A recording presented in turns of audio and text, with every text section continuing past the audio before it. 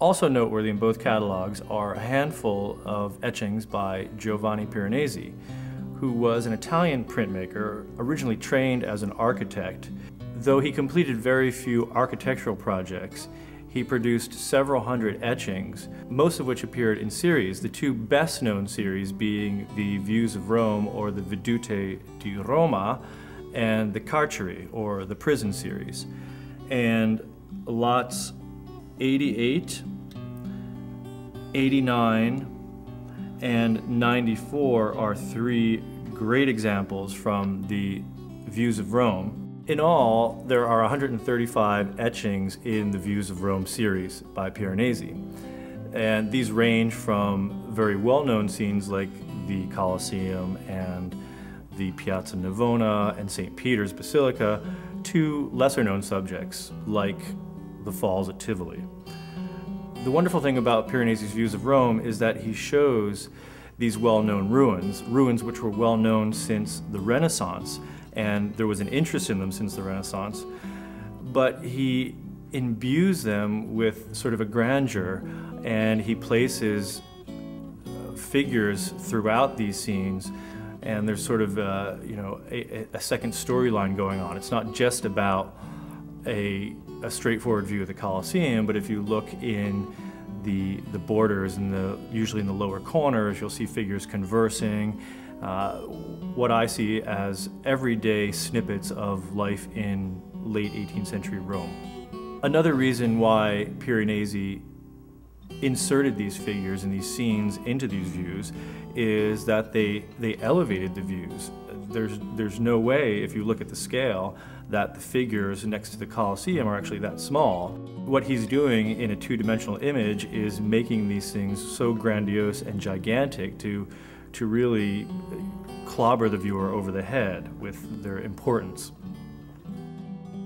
One thing I like about these Views of Rome is that you consider Piranesi's training as an architect, and you look at the fluidity of his line and sort of the flamboyance of his drawing style. And it's hard to consider that this is somebody who would have been comfortable coming up with straightforward architectural plans of that nature. He's somebody certainly that had an understanding of architecture, but who broke away from that mold and created these images mostly out of his own imagination. Certainly he had a springboard for the Views of Rome, but within those views he added elements that were never there in real life and created really singular visions that nobody in his time was making.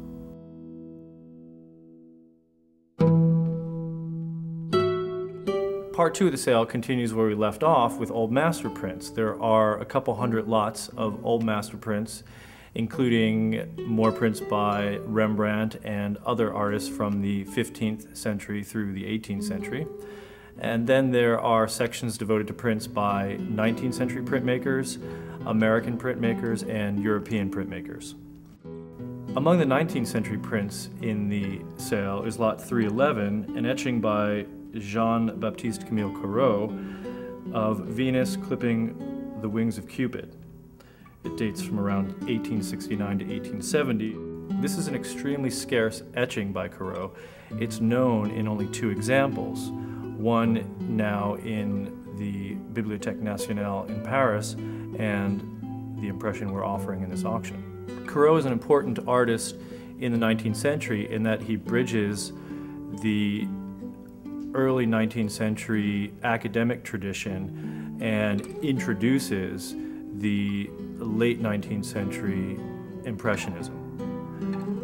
He is sort of the father to Impressionists such as Monet, Degas, and Cézanne. In the loosely and fluidly rendered nature of this etching, it's not hard to imagine Corot's contribution to Impressionist printmakers such as Degas and Pissarro, who adopted this style. While it seems difficult to put Impressionism in terms of printmaking, and especially black and white etchings, it's not to say that Impressionists did not make color prints, It clearly is possible when you look at an image like this. There's definitely a movement, a shimmering movement within the image that Corot achieves with his line and drawing, and a sense of the play of light on the figures and in the background on the trees.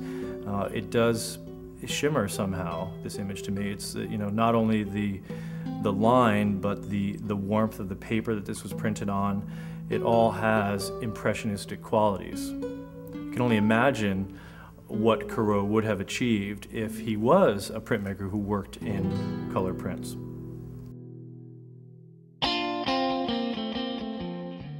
Leading from the pre-impressionist work of Corot, we have lot 315, which is a monotype by Degas of a woman in her bath, and it dates from around 1895.